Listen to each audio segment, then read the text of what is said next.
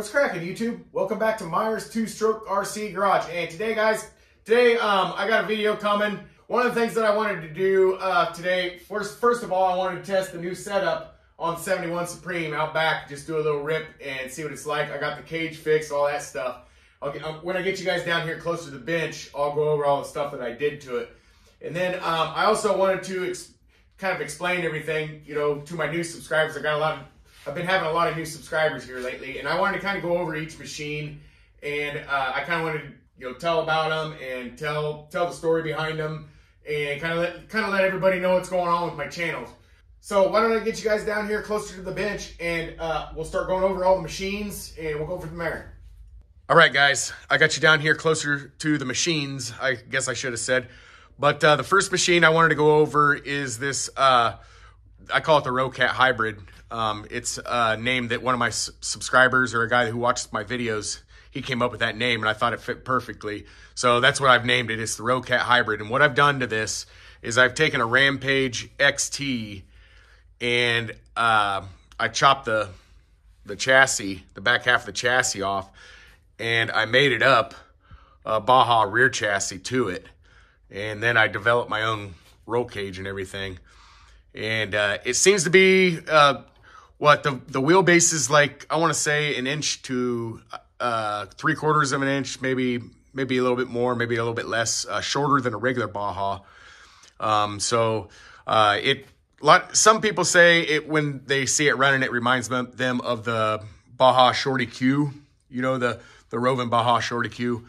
But yeah, that's what it is. It's the Rowcat Hybrid is what I call it. And what we've done, basically what I've done is I gain, the best out of both worlds. This is pretty much the best the Rampage series could ever be with the back half of in my opinion, with the back half of the Baja chassis on it, because you get rid of that 4-gear setup over here on the gear side. See, a Rampage XT has like this funky 4-gear setup. There's the plate for it. And there's a lay, there's a lay shaft that goes in here. Then there's an idler shaft, and then there's another gear that it turns on not a differential. It's it's a diff locker. It turns a center diff locker, this outside shaft, and then it disperses the power via dog bones to the front and rear differentials.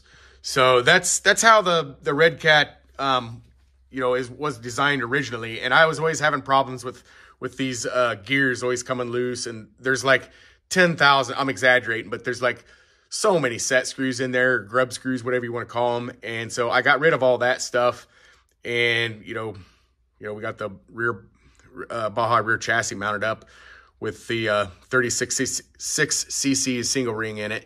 We got 1955 gears, and then we got the Rovin power pipe is what I call these. And then I also kind of wanted to go over a little deal. So I call that the power pipe. You see how that goes?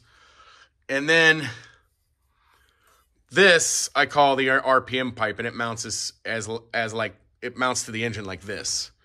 And what this pipe does is it gives the engine a little bit more RPM, and you can actually hear it. I don't know how many RPM it is, but you can actually hear it, when you put it on. But what you do is you suffer low end torque.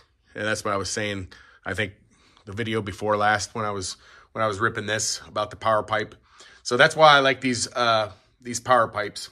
So let me see if there's anything I'm forgetting. And by the way, guys, this single ring 36cc Rovin engine, it has the 990 rooster tail and velocity stack that used to be on my 40 GT. And then I put that on the Taylor 35, and then I put a WJ71 on the 35. So I took that carburetor and I stuck it on this. I had a couple people comment on my videos and ask, what all was done to the engine. For the most part, it's stock except for that carburetor and a velocity stack. All right, guys, and don't mind the mess. I really haven't cleaned it up since the last time I ran it, but the next machine up is it's just a Rovin Baja, just a pretty much stock Baja with a widening kit on the back, FLM widening kit. You can see the Taylor trans plate, the top tranny plate that or transmission plate that I put on it. And that's one thing that the Rocat hybrid does have. It does have one of those Taylor tranny plates, transmission plates.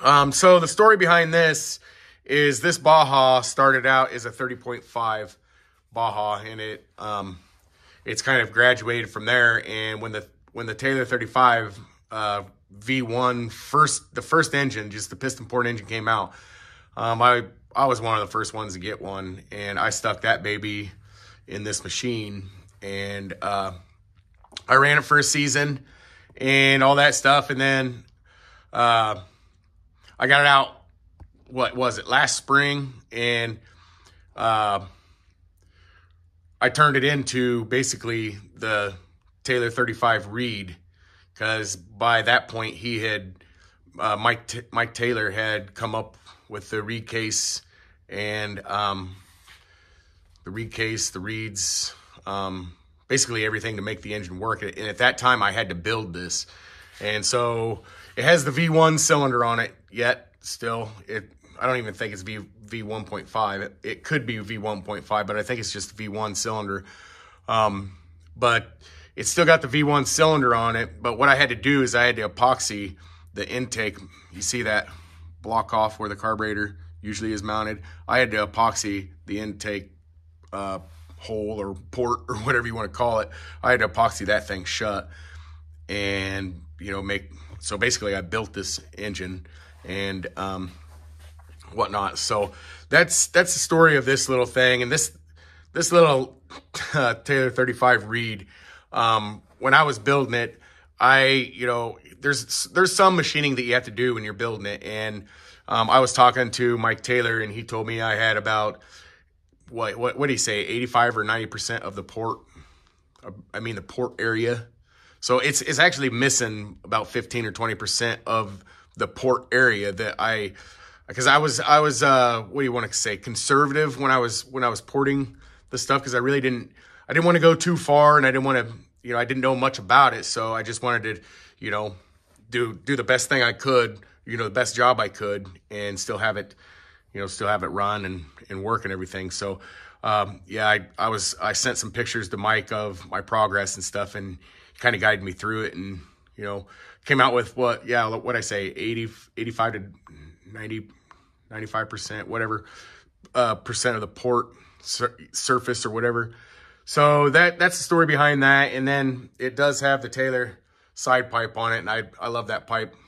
I just love it. The one thing that people probably are not going to like about mine, and mine's one of the earliest ones, the way the stinger comes out, because you're going to get a lot of splooge, or I can't remember what they call that, splooge or spooge.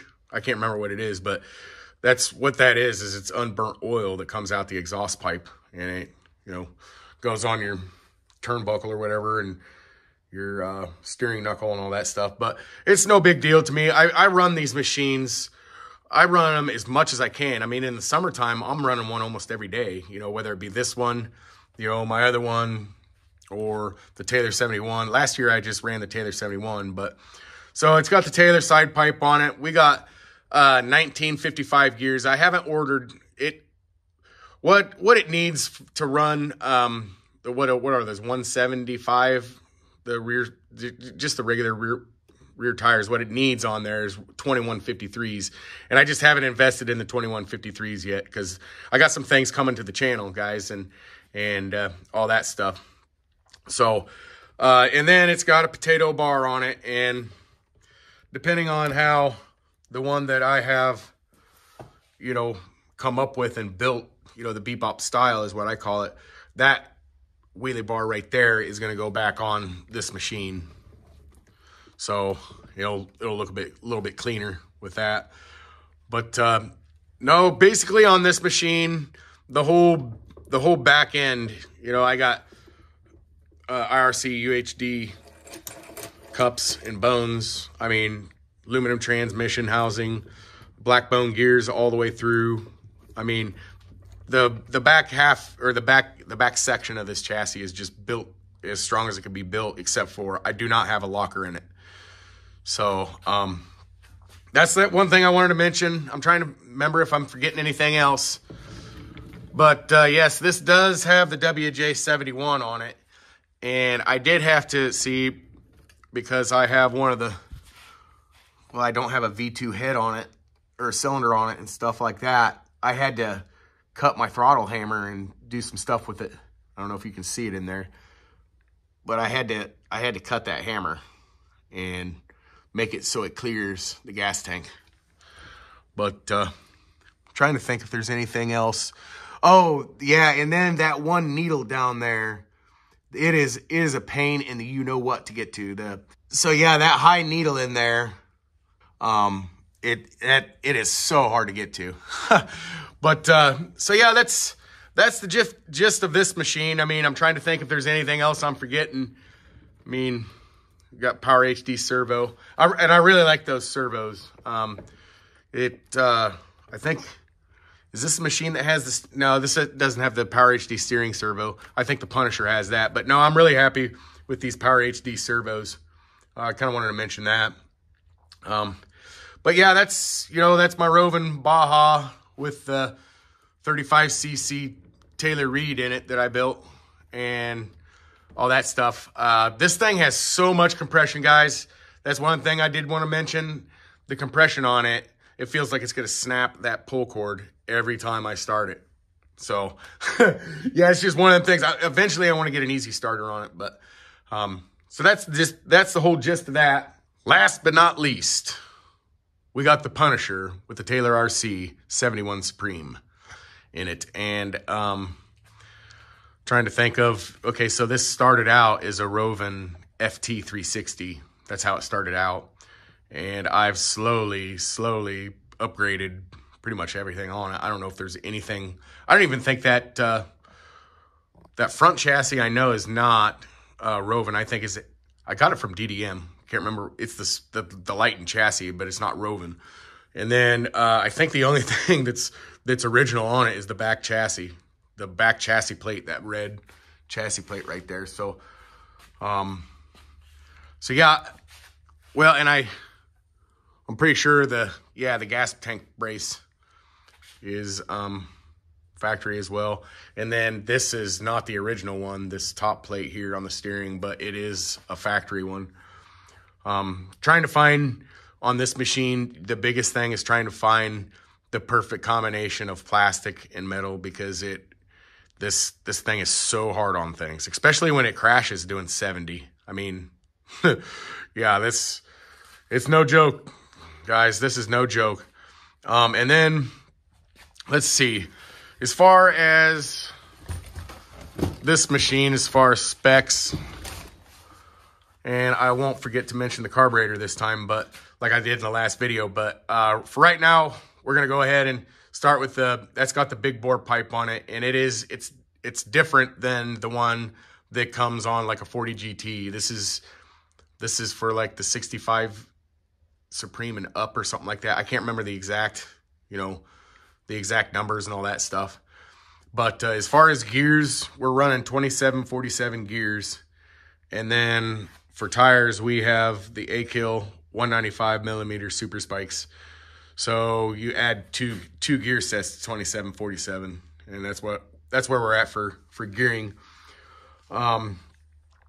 We got the Power HD steering servo in there. I don't know if I'm going to be able to get a very good look at that, and then we also have the Turtle Racing steering servo saver in here. And I had the symmetrical steering in here, guys, and over time it just wore out and I didn't like it. And so far so good. This Turtle Racing one's held up for, well, I think I put it in mid-season or early season last season, so it's held up really well. And then as far as servo there, we got AGF RC throttle servo, and it is, I think, yeah, it's 40 kilogram, but so that's what we got for servos. We got, Power HD and for steering. And like I said, I'm really happy with those Power HDs, and I've never ever had a problem with AGF RCs. So let me see if I'm forgetting anything else. Those are IRC big bore rear shocks with red springs. Definitely need those with a big bore. This engine weighs quite a bit. So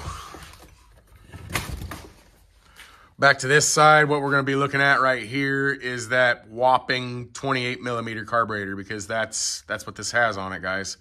That's what I've been running since, I think I put it on close to the end of the season last year. So, yeah, so I've been, it's been taking some learning, I guess, so to speak, to figure out what it likes. And right now for the temperature, I was saying in my last video that I ran it was like 60 degrees, and that was what it was like the last time. And the tune is really, the reason I can tell the tune is rock on, because you can't pin that trigger back. You cannot do it, because if you do, it's going to do what it did in the last video and just destroy everything. So why don't we go ahead and take a look at the stuff that I have, that I fixed, and we'll start out right there. And I made this little bracket. This was carbon fiber, and I busted that. I think it's 4 mil carbon fiber. I busted it last roll, and so I replaced it with 1/4 inch steel. So I made that little bracket and got the wheelie bar all set back up, and I found a setting that I could go lower, and what I've done is I put the mount on the bottom. See, if you raise it up to the top there, it raises the wheelie bar a little bit. So I put it on the bottom, and that is the lowest it could go. I mean, I could probably spin out this turnbuckle, but I highly anticipate if I turn that turnbuckle out and I don't keep it bottomed out, it'll just, every time it goes to wheelie, it's just going to jam that turnbuckle inside the threads. It'll just strip out those plastic threads, guaranteed. This engine has so much power, guys. It's unreal. It is freaking unreal. So let's go on. The next thing I fixed was that I broke that little thing. I don't know what it's called. I mean, I don't know the name of that specific little piece, but I know it holds your front. I can't even think of that. Anyways, I know it holds your front wheel on. And what I did I didn't have one of those on hand, and so what I did was I made one out of that. And what that is, this one, yeah, this one's I don't know if this is a steering turnbuckle. I can't remember what this one is, but I'm pretty sure this one is the rear upper for a Baja. And what I had to do is I had to grind material. See how this one's not round?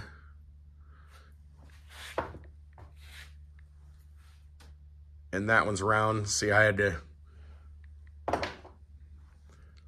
turn a square peg into a round peg.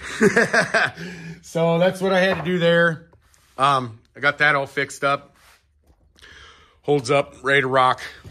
And then luckily, I think I even have another extra one of these laying around, but I had an extra truck mount because it busted it clear through here and all that stuff. So I got that all fixed. I'm trying to think if there's anything else.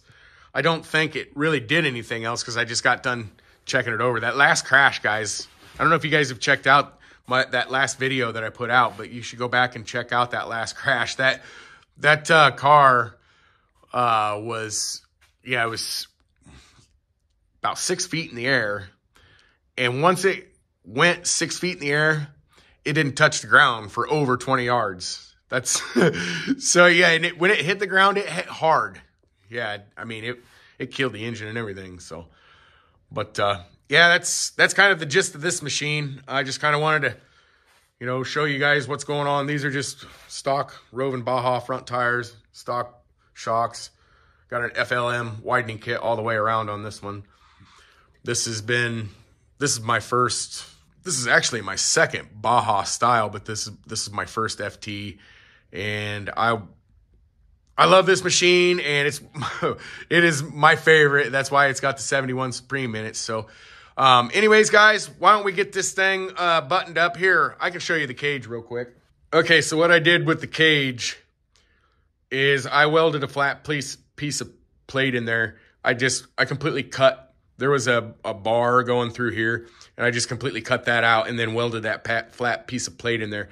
Don't mind my ugly ass welds, but and then I welded bolts on there, and then I screwed these on, these little posts here. I screwed those on to their, the same height, and the chassis, or not the chassis, but the roll cage is level, looking at it. And then what I did was I welded these little tubes to the bolt. So that's what we got going on there. So yeah, that's the gist of this machine, guys. I hope everybody liked the video. If you liked it, make sure you do all the stuff. Give it a thumbs up, comment, subscribe, share, hit the bell notification, do all that stuff, guys.